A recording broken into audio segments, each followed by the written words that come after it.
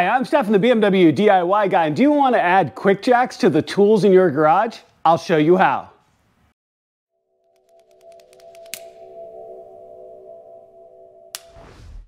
All right, guys, let's talk about this a little bit before we get going here. And I love Quickjacks, and I've done a whole series of videos for them over time, and I have their latest 6000 ELX set here for my home garage. Now, I have a very diverse set of cars that can come in and out of my garage at different sizes, and I want to stress how important it is that you measure the lift points on your car before you buy the correct set of Quickjacks for you in your garage. But this is one of those tools that once you have it, you'll wonder how you ever lived without it. Maybe you don't have time or space to have a full lift in your garage, and you can add these rails, these Quickjack rails, that will give you the equivalent of a hydraulic lift in your car and make it so much easier, faster, and safer to work underneath your car.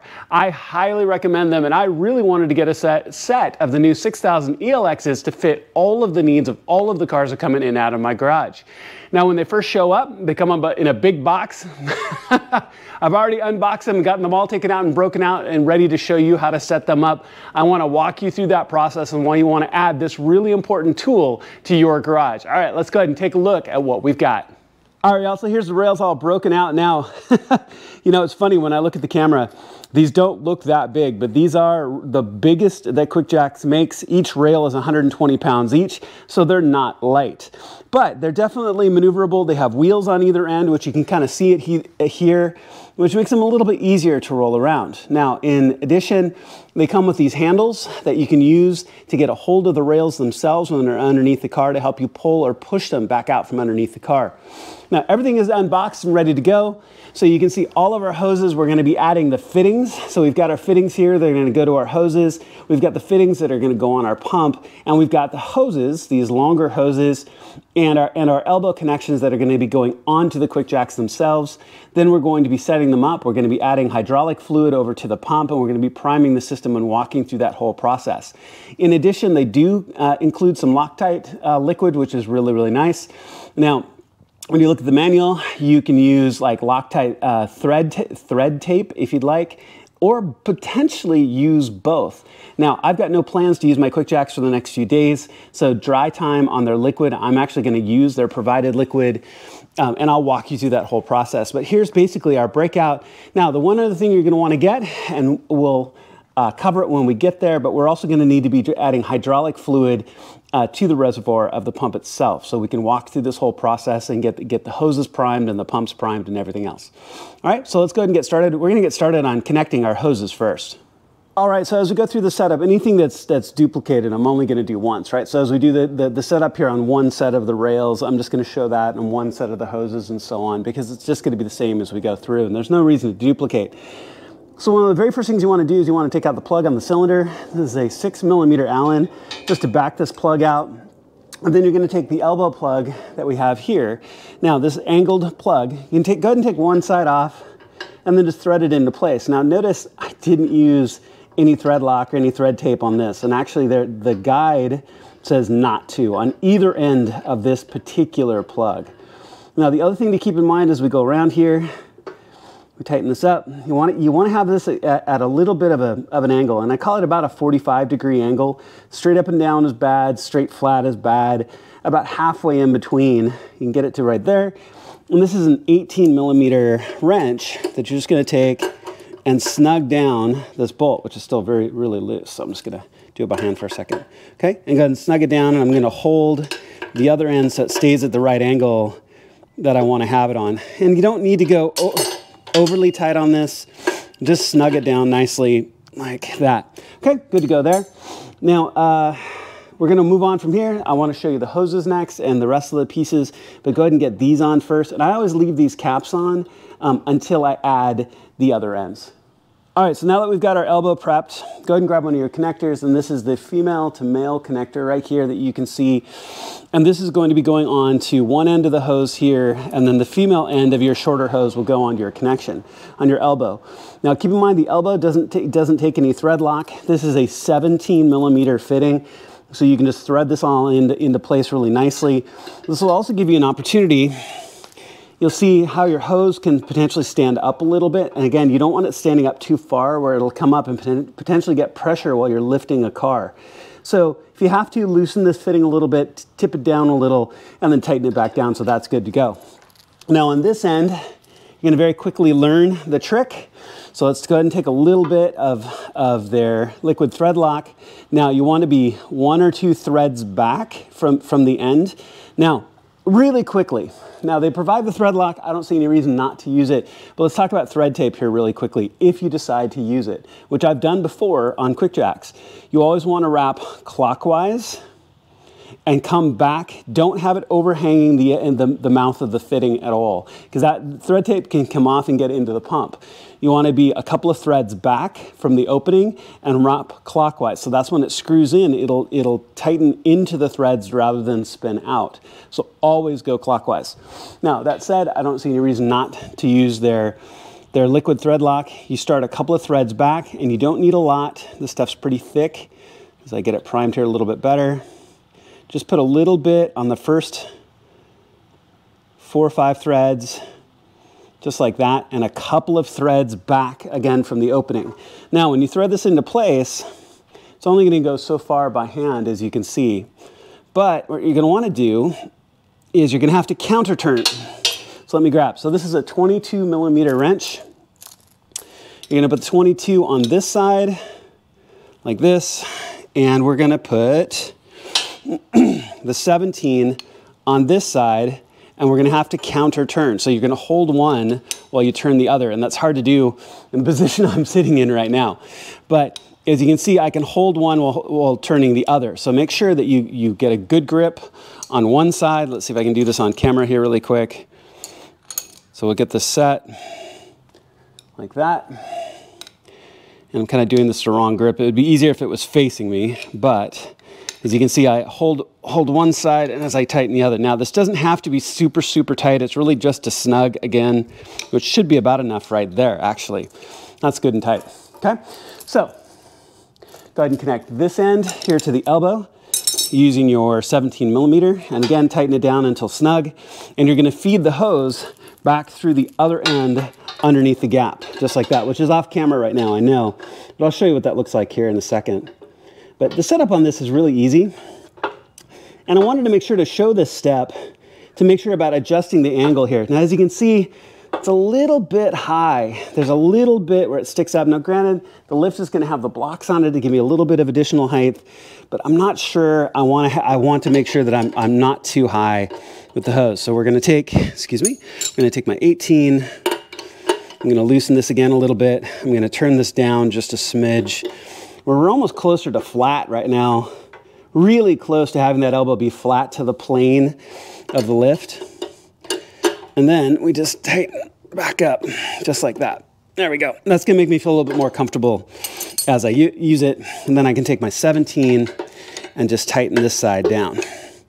Okay, so now if you haven't done the other side yet, because I usually will do this in pairs. So as I do one side, I'm most familiar with the instructions, and then I'll go ahead and do the other side as we get that tightened down just like that. Good, okay. So that's all set. If you haven't done the other side yet, go ahead and go do that, and then we're gonna move on. Okay, so now that you've kind of practiced that double wrench technique, we're gonna be doing it again on our longer hydraulic hoses. You're gonna see when you pull the caps off and you've got your 4 female to female connectors right here. You're going to be doing the exact same thing. Now you're going to want to use a little bit of thread lock on these. And again, we're going to use that just a couple of, 1 or 2 threads back from the opening. And we're just going to, a little bit goes a long way. So that's just a really small drop, honestly. Now again, quick reminder, don't use your hoses until you give these 24 hours of dry time. You can hand screw these into place when you get them set. And then you're going to counter turn with the 17 on this side and your 22 on this side. So you can hold with the 17 and turn with the 22, kind of like this, as I try to do this kind of one-handed right now, for you just to get the idea. So I get that set. Then I'm gonna counter turn with the 22, just like that. Okay, so go ahead and put your female to female ends on both of your main hoses, and then we're gonna move over and we're gonna add our connectors to the pump unit. All right, 2 more fittings to go. So you want to go ahead and take out these little plastic plugs on both of these. And again, keep in mind, on anything that's got a gasket in it, you don't use thread lock. So we're not going to use any of the liquid or pipe tape on this. I always put the bottom one in first because that makes it a heck of a lot easier. I also find the covers tend to get in the way a little bit. So you're going to want to just hand thread these into place. Bottom one, then top one. Now what you will notice is you do this as this tightens down, is that you can give it about a half turn just to tighten it the rest. It's about a half turn. Okay, and then you can always put your cover back on. Now these covers, I really do like these covers. I try to use them as much as possible, and I'm really careful with them. You want to protect these fittings as you work with it. I mean, you're in a dirty environment here in your garage, dirty, dusty, whatever it happens to be. And the last thing you want to do is ruin some of these fittings. Now, the good news is, since all these fittings come off, I had a fitting fail once on the very first set of Quickjacks I had, and it was very easy to just order a new one and replace it. And it was on one of the hoses. So there we go. That's about tight. Okay, so that's that. But that is the one nice thing about these fittings, is that they really are quick and easy to replace. Okay, so now go ahead and refer to the manual for hydraulic fluid. It's ATF, automatic transmission fluid. It's hydraulic fluid. There's a bunch of different descriptions on the different types that you can get to fill up your reservoir. But that is the next step. So go ahead and just pull your plug off and go ahead and fill your reservoir. I believe that it should be about a ½ inch below the top when it's full. Now, the other thing, keep in mind, make sure that you have enough left over of your hydraulic fluid that as we charge the system, you know, we charge all the hoses and we're going to charge the cylinders, this reservoir is going to go down, and we may have to add to it just a little bit, okay? But go ahead and add your transmission fluid now. All right, so one of the last things we want to do before we get it all hooked up to bleed the system is we want to charge the air cylinders. And these are little boost cylinders that help provide pressure to the system when it's all the way down on the ground. Without these, it would be very difficult for a hydraulic system to get up off the flat. Now, I just got a bike pump. I have an air compressor, but for these, I normally just use a bike pump. I'll throw my bike pump on here. Unsurprisingly, these are currently at 0. Now, you want to be between 40 to 50 pounds on the boost cylinders. I usually will do 50, candidly. And this is also something I check every time. So before I use them, and I take these down off the wall, and before I lift a car, I will always check to see what the pressure in these cylinders are. So there's a good clean 50 pounds. And they say not to exceed 50. Okay, so then I also always make sure to put the little cap back on here. Okay, now we're going to test about actually bleeding the system after you've added your hydraulic fluid. Now, here's the one thing. If you use the recommended, thread, if you're not using pipe tape and you're actually using their thread sealant, you have to wait 24 hours before you can bleed the system because all of your hoses are not ready to hold pressure yet. So I will see you guys in 24 hours. Hey y'all, welcome back to tomorrow. So it's about 24 hours later. I've given my hoses enough time to make sure that that thread sealant has actually dried and I'm good to go. Now, so what I've done is now we need to bleed the lines themselves.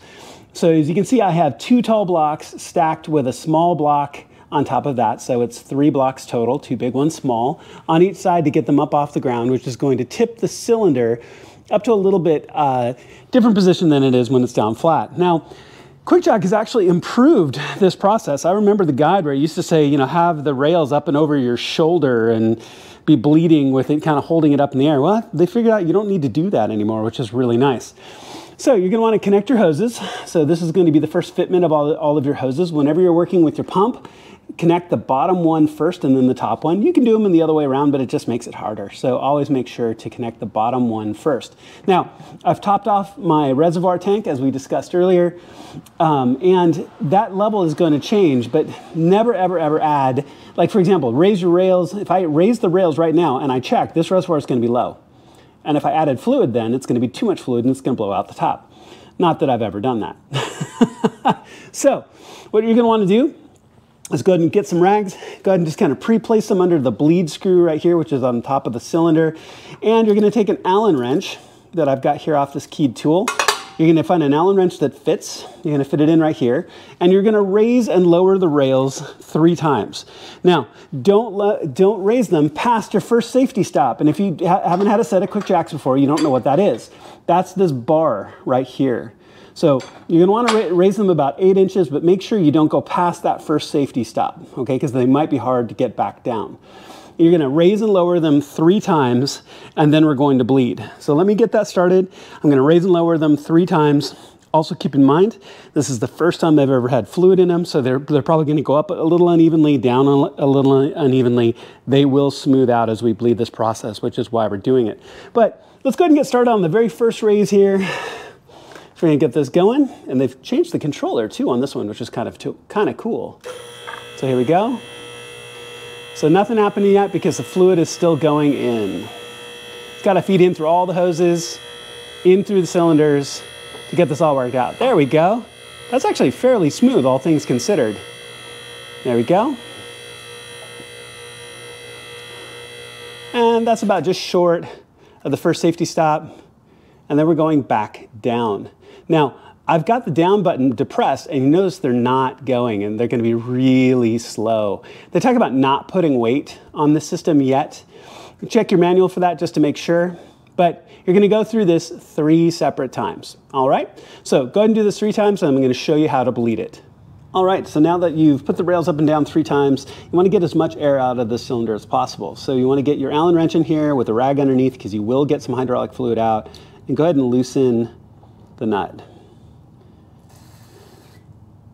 There you go, definitely getting some air out there. You could hear it. Now I'm getting all fluid, so now I'm gonna back off and stop. Now you can do both, you do 1 cylinder at a time, but you can do both cylinders as you work through this, which is what I recommend you do. Okay, so bleed it back out. Then what you're going to do is you're gonna raise it up. You're gonna raise the rails up a couple of inches and stop, bleed it again, raise it up a couple of inches, bleed it again. Now, and then when you put it back down, never, ever, ever put the rails back down with the bleeder valve open, because what you're gonna do is you're gonna be sucking air back in, which would be a bummer, right? So bleed both sides. Do the incremental bleeds, like I said, by raising it a couple of inches now, bleed it again, a couple of inches, bleed it again. If you have to, put it back down, start over again. You're gonna rinse and repeat this process until you get no more air at all from both sides. All right, so go ahead and get that done. All right, y'all, so all done? So I've bled the system until I don't get any more air through it. Obviously, I've still got it up on the blocks. So just take them down carefully. But let's talk about really quickly one of the accessories you can buy, which are the Quickjack hooks. Now, I really like these. They're an option you can get when you order this kit. I highly recommend them, and if you see from some of the other holes here, as the Quickjacks I've owned have gotten longer, the hooks have moved up the wall. But I do suggest these, so keep that in mind. Now, these are 91 inches off the ground, and I mean 91 inches to the top screw hole right there. So 91 inches to the ground, which actually makes them lean back a little bit. The Quickjack will lean back and then hook up under those hooks. They've been very, very secure. One other thing I want to point out, and I keep getting comments from subscribers, hey, when are you going to finish and paint your garage? Well, if I keep punching holes in my garage, that project keeps getting pushed back, as you can tell, right? But the other thing is you can also tell from my sheetrock right where the stud is, right? So I've put these big, long, the screws that are provided are huge, and I've driven them back into the stud, so they're super secure, okay? So they're gonna sit here, you'll see them in all of my projects moving forward. As you look back over my shoulder, you'll see my new Quickjacks hanging up here on the wall. But all in all, pretty much all done. Now, keep in mind, these are quick releases, so when you'll get really used to taking this system apart, it's a little hard to do with one hand, and it may fight me a little bit, but what you're looking for, you can see the little ball and the little notch right there. You want to line those two up and pull, there we go, not bad one-handed, pull towards the little bump, and you will disconnect. Now, I always put the caps back on. We've got a little bit of seepage here through the fitting, that's okay. Get it off your hands. I always put the caps back on to make sure to maintain these fittings. I've had over time one of these fittings fail. It wasn't a big deal because it was easy to replace, okay? But that was over about 3 years of really constant use, high level use. Same thing here at this end, you just normally start where we started at the bottom to the top when we put them on. I normally go top to the bottom, taking them off. And then you can coil your hoses up, hook them away. Now, the one other thing to notice, take a look at my reservoir. It's actually dented in a little bit. So my suspicion is that my liquid volume is a little bit low. So the very last thing I want to do is is I'm going to go ahead and check my hydraulic fluid in here. Now the system is completely down, so this is as full as it should be. So go ahead and add any hydraulic fluid that's going to bring you back to about a 1/2 inch short of the top. Okay, and then you'll be good to go there. All right, pretty much that. You're all said and done. Go ahead and clean up, put your tools away. Good job. This is going to be a really important tool that's going to make a big difference to your car work over time. All right, as you can see, they've been put away, and I cannot wait to use these on my upcoming projects, and you're going to see them use them on almost everything I do. You'll even find excuses to use them, and even like washing your car, taking your wheels off so you can clean your wheels entirely, clean your rotors, clean your calipers, all those things you need to do. They're really a fantastic tool. It is one of the most useful tools of everything I have, and I use them all the time, which is why now this is my 3rd set of Quickjacks, as my usage model and how I use them continue to change and adapt over time. Couple of things now really quickly. Always make sure to check the boost cylinders. Every time that I use them, I always get out my bike pump and I check to make sure that they're at 50 pounds. Now the other thing is, don't ever run them down flat with your car on the rails themselves when your wheels are off, right? Because then it's going to be at a complete drop level and you're going to be trying to lift the entire car just off those boost cylinders. That's not going to work. So be very careful. Make sure to read through the rest of the manual and some of their guidance on how to use it, and you'll be fine, and you're going to find that this is one of the best tools you have. Thank you so much for watching. I really appreciate it. Please make sure to click like and subscribe. It makes an incredible difference to my channel, and I would truly appreciate it. Thank you to Quickjack for making such a fantastic product that you're going to see in a lot of upcoming videos. Thank you so much for watching, and I'll see you on my next video.